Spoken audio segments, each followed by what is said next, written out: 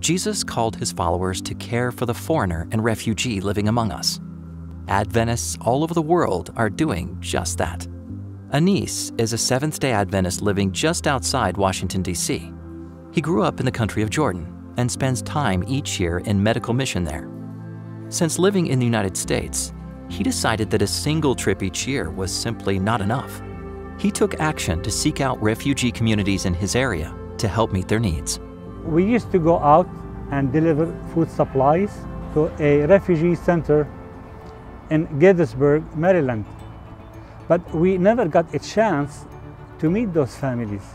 Anis realized that in order to have a larger impact, he needed to get to know these families face to face.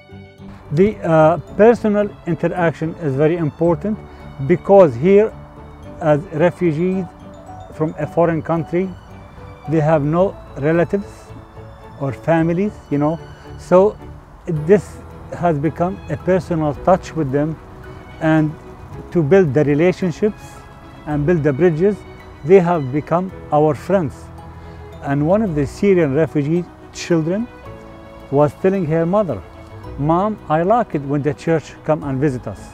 Anis and others have combined community, relationship, and service in a Christ-like way.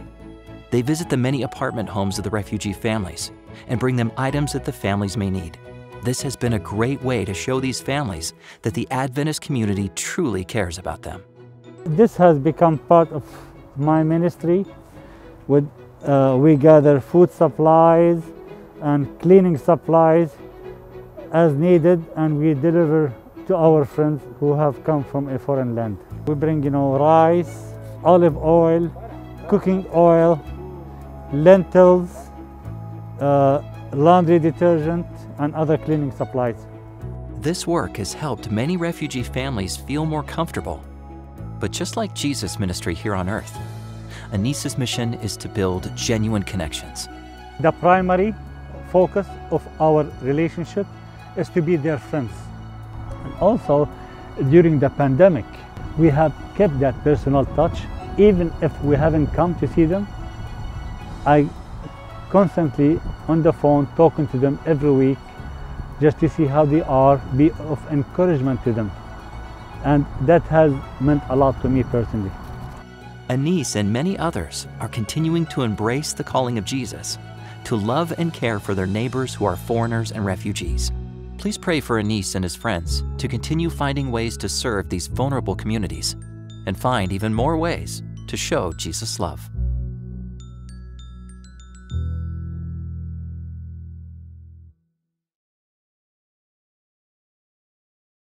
On the stage, I brought my own little box that I want you to see. Now, for everyone else, you see that camera sitting there focused on it? You're going to get to see it on the screen too, but are there any boys and girls that want to come up closer and see what's going on? Everyone's being shy today. Do you want to come up and see what's going on? There, we got a volunteer coming up. And I'll put on my mask while you're here. Come right over here and you'll get to see, and you can have a seat right there. I'm going to move this out of the way. Can I convince any other boys and girls to come forward? All right. Well, I'm going to talk to everyone, but right now it's me and Joshua. Hey, we got somebody else that's going to come up. All right. Here you go. All right. I think I met you before. What is your name?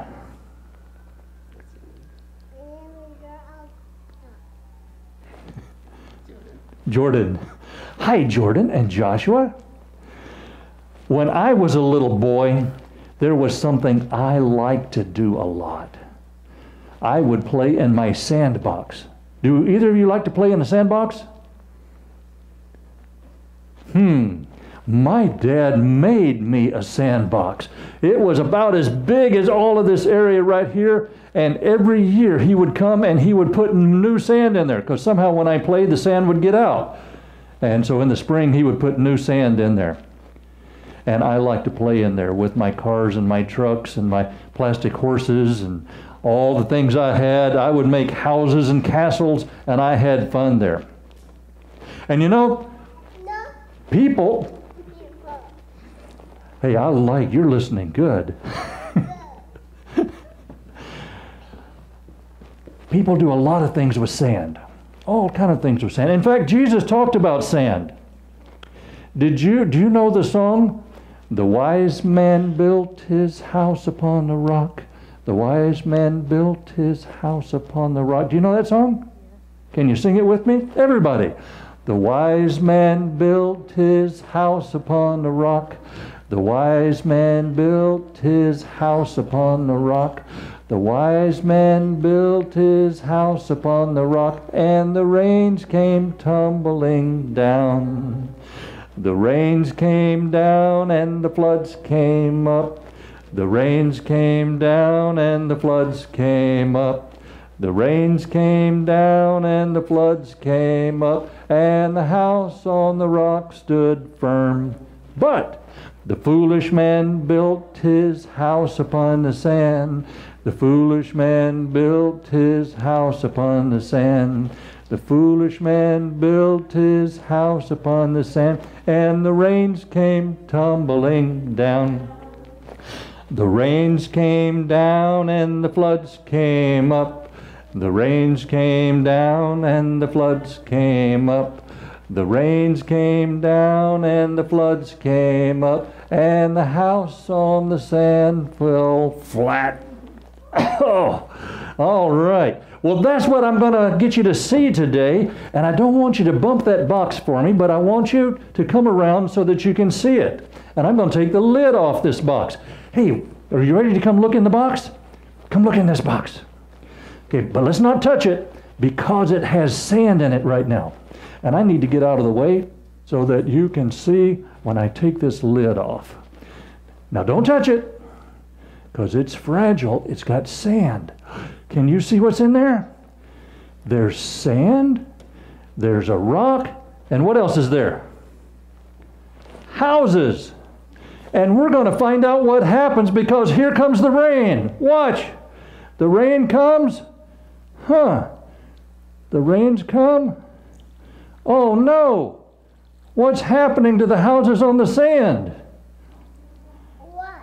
Oh, the houses on the sand? Uh-oh. They're sinking. They're rolling down the hill. But look, those houses on the rock, they stand firm. Oh, there it goes, down the hill. Which house would you rather live in? Chicago. Yeah, I think we want to live in the houses on the rock. And I want to tell you something. Those houses on the rock, the reason they stayed there, I glued them to that rock. But guess what? I also glued those houses to the sand. It's the same glue on all of them. We need to be glued to the rock. We don't want to be glued to the sand. Because if we're glued to the sand, it just doesn't work, does it? Yeah, it went right down that hill. Oh, all right. Hey, well, thank you for coming up this morning. And did you see that on the screen as it went down the hill? Sure enough, that looks good. Well, thank you for coming. I'll put a lid back on this for now. And I want you to always remember, that's what happens when we're on the rock. Glued to the rock, we stand firm. But on the sand, it's not going to work out so good. All right. Thank you. All right. You want help down the stairs? No. No? You're going to do it here yourself? I like that.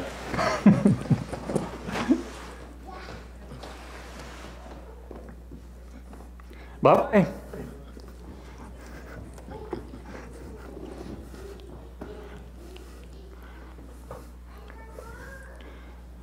All right, and a special thanks to Nate who got that camera set up over there for us so that we could see what was going on in there.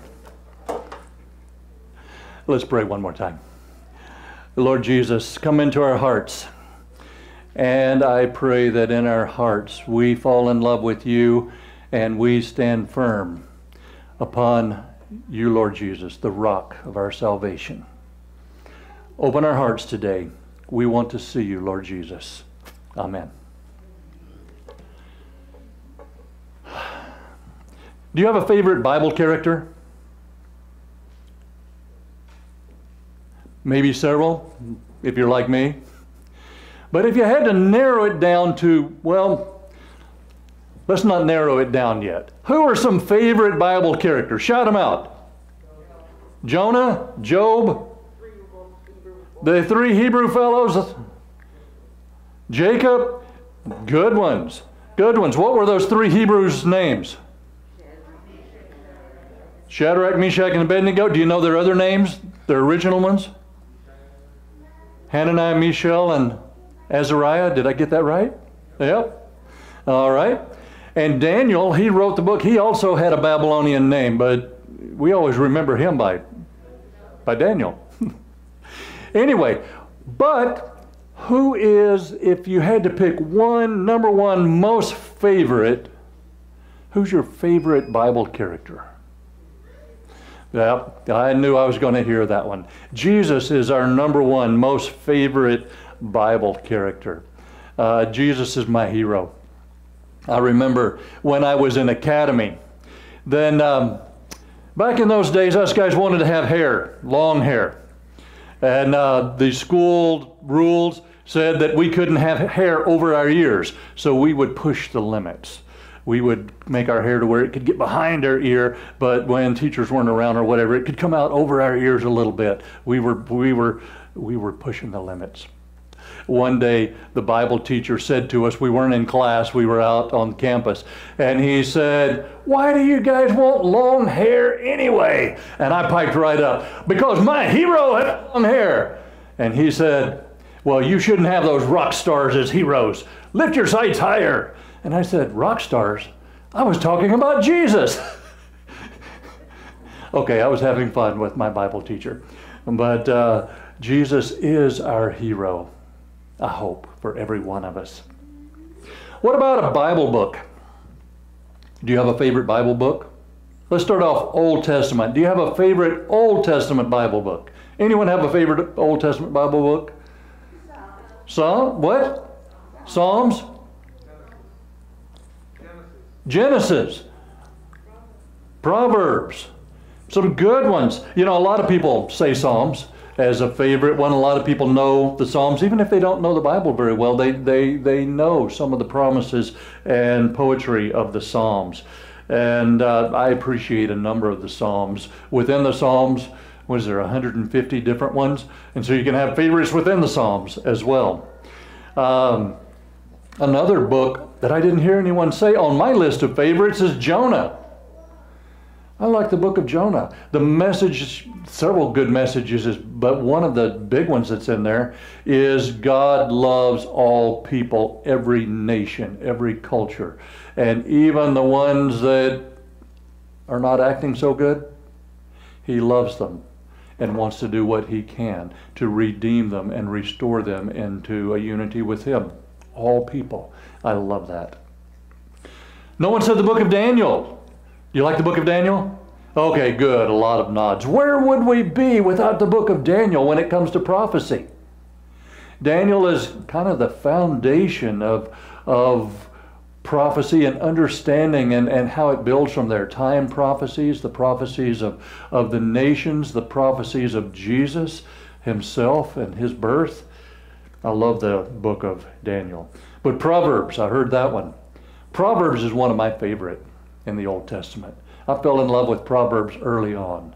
A list of all of these wise sayings, insight, wisdom, guidance. But is it my favorite? I guess it depends on what day you ask me. What about the New Testament? Do you have a favorite in the New Testament? Okay, I'm seeing some nods. What's a favorite? Revelation. Anything different? Matthew. John. I love the Gospels. The Gospels, the heart of Jesus and His life, His ministry, what He did, and how He revealed the love of God and how He taught about His kingdom. Matthew particularly was so focused and dedicated to details. I mean, which other one of the writers of the Gospels has the entire sermon of Jesus, the Sermon on the Mount, where that story came from? of the wise man who built his house upon the rock. Detailed. I love that. And Mark, I understand Mark was perhaps the first of the New Testament Gospels written. And then Luke, the only one written by someone who wasn't Jewish. And he was a doctor. And then John, the disciple that Jesus kept loving. Fantastic, wonderful book. He kind of picks up where the other disciples, where the other gospel writers left off, Matthew, Mark, and Luke. And John picks up and he adds more details, particularly details of the end of Jesus' life. By the time you get to chapter 13, you're already at the Last Supper. And there's half the book left to go. And a fantastic book. Well, what about the letters of Paul? Are they favorites? What would we do without Paul and how he built upon the gospel and brought it home to how it touches our life today, and the understanding of God and the plan of salvation and how it all works, tying in the Old Testament and Jesus and the fulfillment of those prophecies. I love the writings of Paul. But maybe, just maybe, the letter that James wrote is my favorite. It caught my attention early on.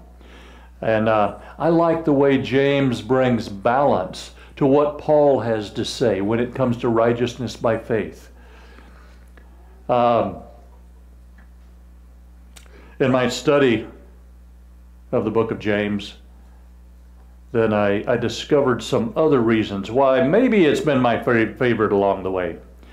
What I want us to do today, and I'm beginning a series focusing on the book of James, I want us to look at the importance of James and where he got his information and the message that he's speaking to us.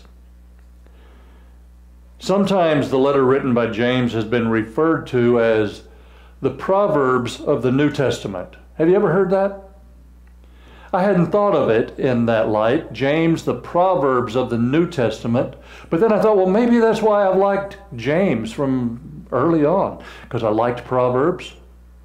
And then James comes along and he brings it in within the gospel light after the birth of Jesus. Maybe. And he focuses on the words of Jesus and what Jesus taught. Maybe that's why I like the book of James. In his opening, James declares, "If any of you lack wisdom, let him ask of God, who gives to all liberally and without reproach, and it will be given to him." What I want you to see today is the words of James, in these words of James, is that the wisdom that James gives us comes directly from the words and the life of Jesus. James is sharing wisdom, and it comes directly from the words and life of Jesus. It was Jesus who said, "Ask and it will be given to you. Seek, then you will find. Knock, and it will be open to you." So James says, if any of you lacks wisdom, ask of God, and he'll give it. And he had heard from Jesus, ask, seek, knock, you'll get it. Anthony Silvaggio, who chances are you've never heard of, wrote an article, a really good article that appeared in Reformation 21, an online magazine, Christian journal. And the article is called "Hearing the Voice of Jesus in the Epistle of James." In this article he said, and I agree with him, he said, no other New Testament epistle captures the preaching voice of Jesus like the Epistle of James. No one else, no other book captures the preaching voice of Jesus so much as James did. However, there are those who have had very different opinions and didn't care much for the book of James. Amazingly, Martin Luther was one of them. Martin Luther said the book of James doesn't even deserve to be in the Bible. He says it's an epistle of straw. There's nothing there. He said that it contained nothing of the nature of the gospel. And he didn't like the book of James. Another fellow who used to be a leading British New Testament scholar, James Dunn, passed away a few years ago. This is what he wrote. He said, James is the most Jewish, the most indistinctively Christian document in the New Testament. The most indistinctively Christian. In other words, what's there that has anything to do with Christianity? But I want us to take a look, a little closer look, because I believe it's there. And giving the balance, as I've already said, to the other writings that have already appeared. The Apostle Paul did a wonderful thing to teach us about righteousness by faith, about the grace of God, our only hope of salvation.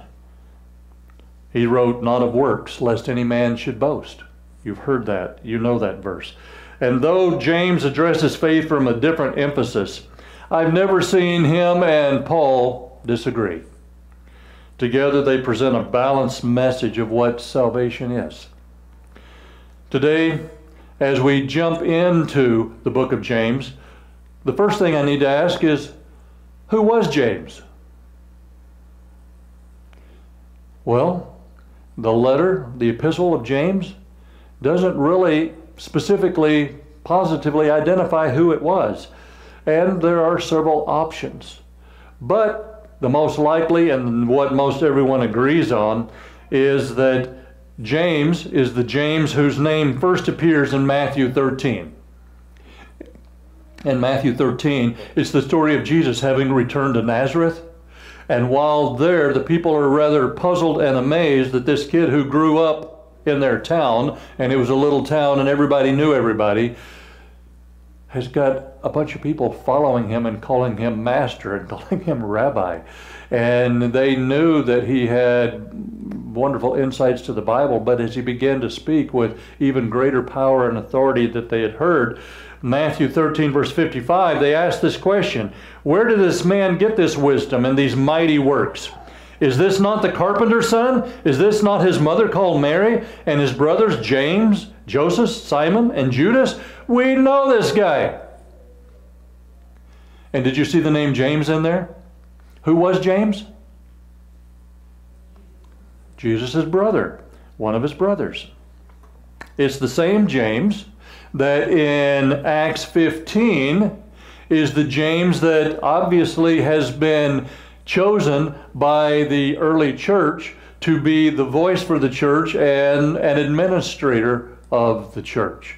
He might not have been the one that was the greatest evangelist out there, but he had skills in organization and bringing together peace and understanding and communication. So James, the same Jesus, the brother of Jesus, became a leader in the early church. Is this James who authored the letter? And I believe it is. No wonder he's so familiar with the teachings of Jesus. He knew Jesus his whole life. He grew up with Jesus. And what a privilege, what an experience. Though the Bible does give indication that the brothers and sisters, he had sisters as well, didn't always appreciate Jesus. This little guy who never did anything wrong. This little guy who might have given them a little bit of wisdom. Hey, don't do that. Don't do that. I have two children, a son and a daughter, and the two of them were very, very, very different. Jeremy was the one that was bouncing off the walls and off the furniture at a young age. The one that ended up breaking his leg. His sister was a little calmer and a little more thoughtful as she watched her brother and decided what to do and what not to do. And so here we have a family with, we've listed the names of 4 brothers. He had sisters as well, the Bible says, which is plural, at least 2. And little Jesus growing up with them. But the time came when James realized who Jesus was, had a conversion experience. I have an assignment I want you to do. It's an assignment that I really appreciated when I've done, and I do from time to time, just to look at it and see it again. Here's the assignment. Do you have a Bible that's a red letter edition? If it's in red letters, it's the words of Jesus. The assignment is start with the book of Matthew and just look at Matthew and read nothing but the red letters. Okay, Matthew 5, 6, and 7, there's going to be a lot of it right there. But then you can go through and you can read. And this might take you, more than this afternoon. But read just the red letters. And then go and try and do it this week. Read through the book of James so that you're up on the things we're going to be talking about. And see how many times James is quoting or referring to something that Jesus said. Just read the red letters in Matthew, and then read just the 5 short chapters of James and see what we're going to be looking at for the next few weeks. Then you might want to go back and do the same thing and look at the red words in Mark and in Luke and in John and see what's there. After you've read James, wait, that one's there too. There it is. You'll be convinced that James had an excellent knowledge of what Jesus said, what Jesus taught. The first time I read the book of James, I was a teenager. And I want to show you the very first thing that I remember as impressing me in the book of James. It wasn't in chapter 1 or chapter 2, it was in chapter 3. And verses 2 through 11, I want us to look at that. James 3, verse 2, "For if we stumble in many things, if anyone does not stumble in word, he's a perfect man, able also to bridle the whole body." Now that caught my attention. Jesus had said, "Be ye therefore perfect, even as your Father which is in heaven is perfect." And I knew that. I was inspired by this. I wanted to be perfect, and now James had told me where to start if I wanted to start. He said, start with your words. I had a beginning. It was a challenge. James went on making his point, and it all made sense to me. He explained it. Verse 3, "Indeed we put bits in horses' mouths, that they may obey us, and we turn their whole bodies." I had seen that. Both my grandparents had horses. "Look also at ships. Although they are so large and are driven by fierce winds, they're turned by a very small rudder, wherever the pilot desires. Even so the tongue is a little member, and boasts great things. See how great a forest a little fire kindles? And the tongue is a fire, a world of iniquity. The tongue is so set among our members that it defiles the whole body, and sets on fire the course of nature, and it is set on fire by hell. For if every kind of beast and bird, of reptile and creature of the sea is tamed, and has been tamed by mankind, but no man can tame the tongue. It's an unruly evil, full of deadly poison." Now, as a teenager, I didn't really notice that part about no man can tame the tongue. And so I'm kind of glad that I didn't, because I decided that's something that I should be doing.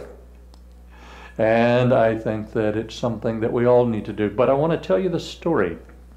James had challenged me. I had accepted the challenge. Perfection was my goal. Now that word perfect worries a number of people. They think, okay, we're going to start talking about legalism, working your way to heaven. You got to be good enough. Well, relax. A couple of Bible verses for us to look at within the context of perfection.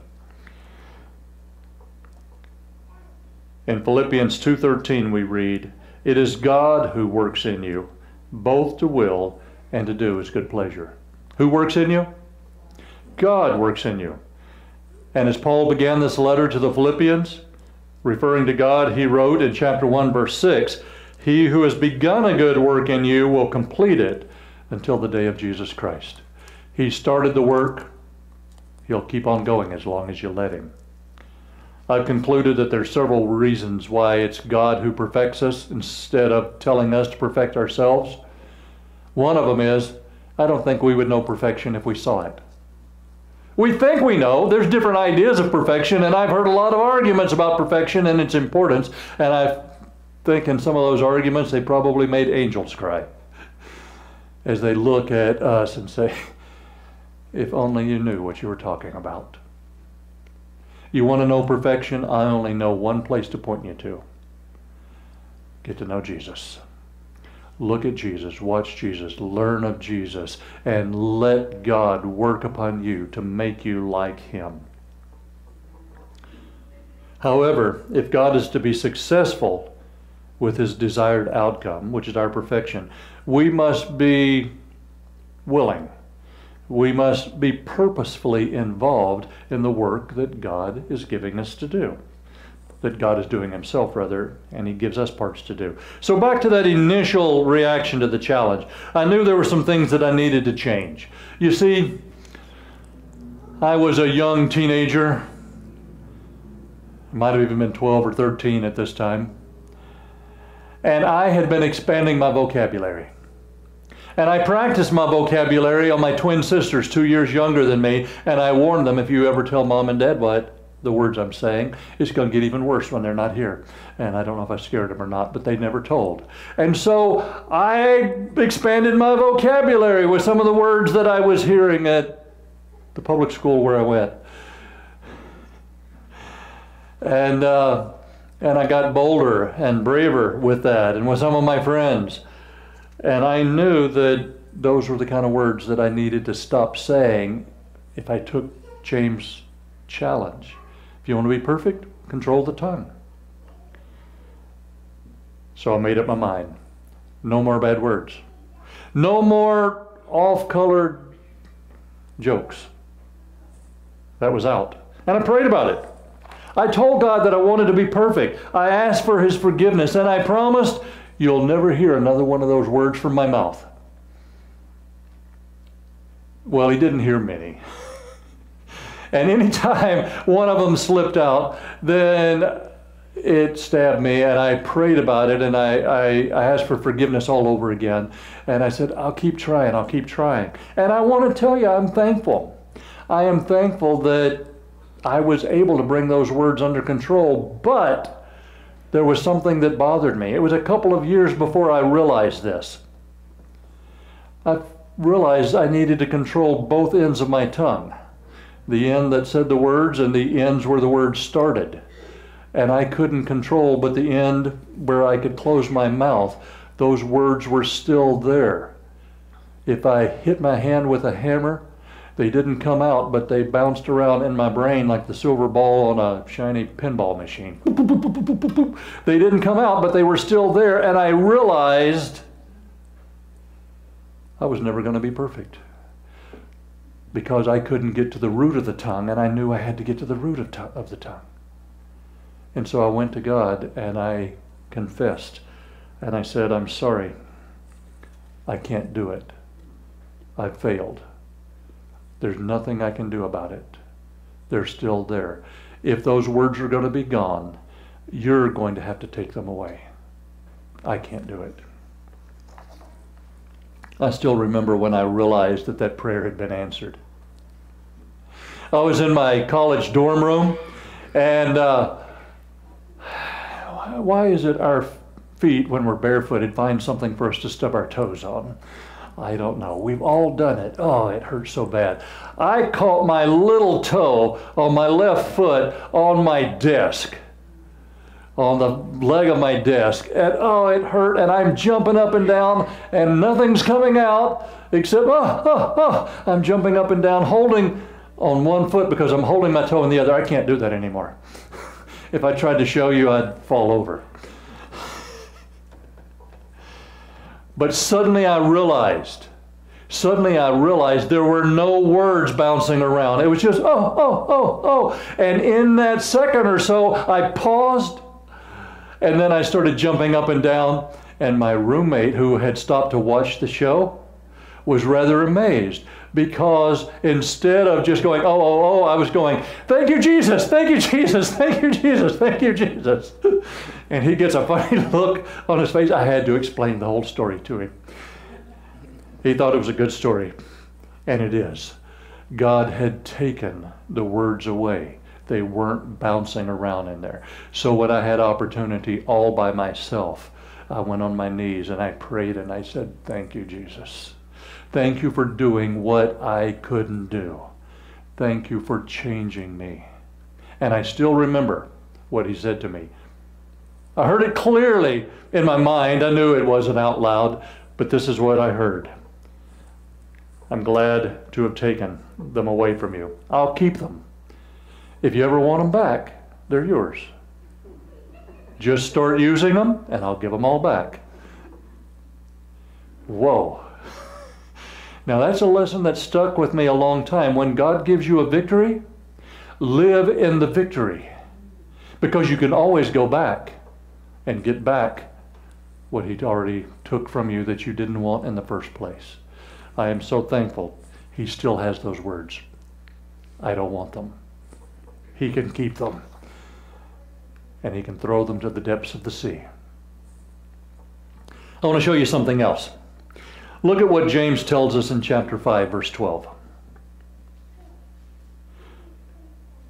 But above all, my brethren, do not swear, either by heaven or by earth or with any other oath, but let your yes be yes and your no, no, lest you fall into judgment.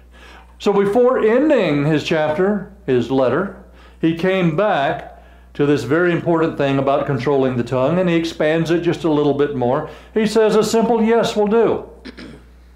You don't need to dress it up with any more words. Just yes. A simple no will do. You don't need to add expletives. Just a simple yes, a simple no. And you don't need to swear on the Bible. You don't need to swear on the life of your firstborn child. You don't need to swear on heaven itself.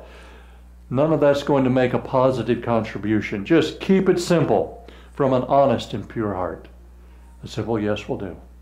A simple no. Where do you think James got this idea? Well, you're right. You didn't say it, but you were thinking it, because I've already told you. This is about James telling us what Jesus had said. So listen to what Jesus said one day as he taught the people in the Sermon on the Mount. Matthew 5, 33 through 37. Jesus said, again, you've heard it said to those of old, you shall not swear falsely, but shall perform your oaths to the Lord. But I say to you, do not swear at all, neither by heaven, for it is God's throne, nor by the earth, for it is his footstool, nor by Jerusalem, for it is the city of the great king. Nor shall you swear by your head, because you cannot make one hair white or black. But let your yes be yes, and your no, no, for whatever is more than these is from the evil one.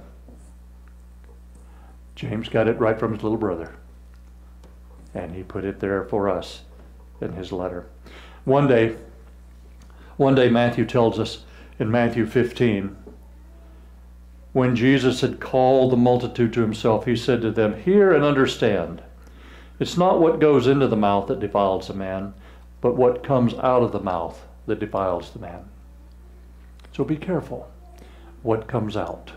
Our words influence others, but believe me, I know from experience, our words influence us. My words influence me. Be careful with your words. The Bible indicates, as I already mentioned, that James wasn't always a fan of Jesus, but I'm glad that he became one. I'm glad James, big brother, shared with us in his letter what impressed upon him and what he wanted to share on. I'm not perfect yet. God hadn't finished with me. I'm thankful for what he's done for me. You're thankful for what he's done for you. But we're still in this. He's still working on us. He's not done with us yet. But I know that as long as I honestly listen to and put forth my effort to do what God says, it'll happen. God will perfect me. Because that's what God is doing. Even the desire to change comes from God. Did you know that? Even the desire to change comes from God. Jesus ended his message that day, the Sermon on the Mount, with the story that we just saw that was demonstrated in my little sandbox. He said, the wise man built his house upon the rock. Jesus is the rock. And the words of Jesus are the rock. And the amazing thing about the rock is that when we're attached to the rock, we stand firm. But did you know something about sand? Sand is also rock. Sand, you look at it under a microscope. In fact, I've seen pictures of sand under the, I forget what they call the most powerful microscopes we got out there, and it looks like boulders. It's a rock. What it is it's little pieces of the rock that have been chipped off. It's easier to build a house on sand than it is on rock. Because on sand, you can shift that around and make it fit just what you want. But if you're going to build on rock, sometimes you've got to make your foundation fit the rock that's already there.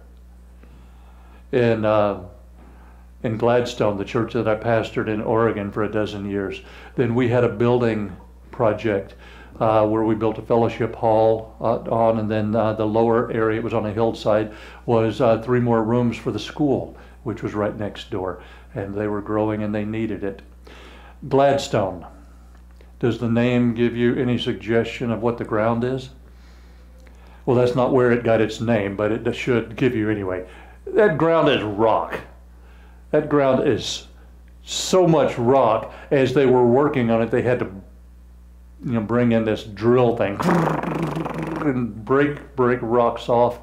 And we were hauling rock off and moving it. I built a rock wall by my garden because my hill went downside. That's a lot of work. But we had to, as we worked, shape and build the foundation to the rock that was there. Yes, we could shape the rock and take some of it away. But the builders, as they were building the foundation, designed it and connected the foundation right into the rock that was there. That's what we have to do. There are those who build upon the sand when it comes to the Word of God. And what that is picking and choosing what we want to follow and making it fit our ideas and our thoughts. Oh, this is not that important. I don't need to worry about that. And we come up with our own ideas. That's building upon the sand. To build upon the rock lets the rock change us. And that's what it's all about. From James and Jesus, I learned that I must be careful to choose wisely the words that I speak. And from James and Jesus, I learned that I need to let the words of Jesus have their impact upon me. And that's the beginning as we look at the book of James. Hope you'll do your homework assignment. What is it? Read the red. And then read the book of James and see what it has to say. We're going to sing together a closing song, Thy Word. And let's sing this as a prayer and as a commitment as we build upon the rock, our Lord Jesus Christ, and the words of wisdom that He shared with us.